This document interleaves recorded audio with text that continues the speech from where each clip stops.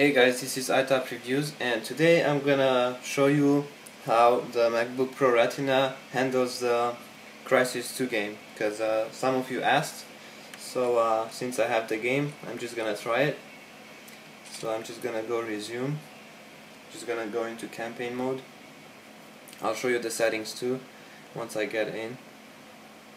And once again, I'm playing with the Xbox controller, so here's the receiver.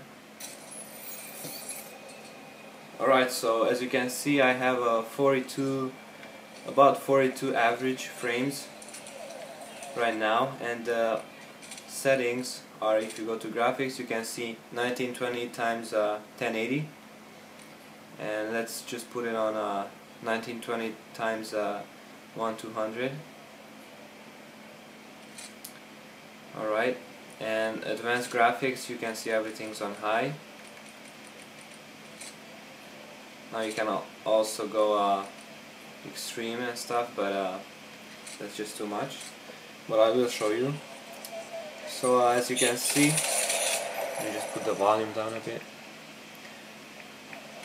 As you can see, it handles the game pretty well, because it is Crysis 2 after all, so it's not an easy game to run, but as you can see, I can play it smoothly, so there's no problem at all. So yeah, it does look really nice.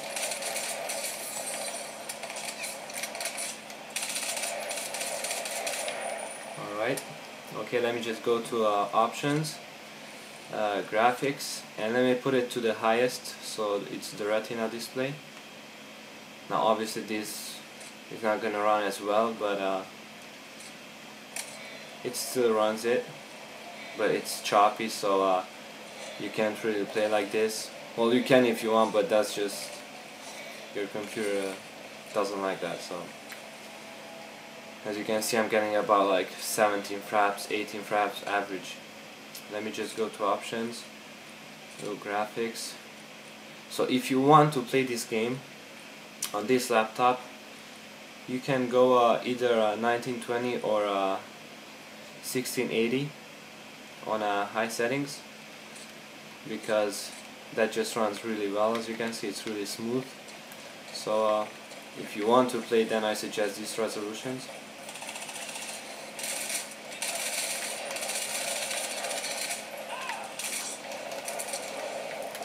So yeah, as you can see, it runs good.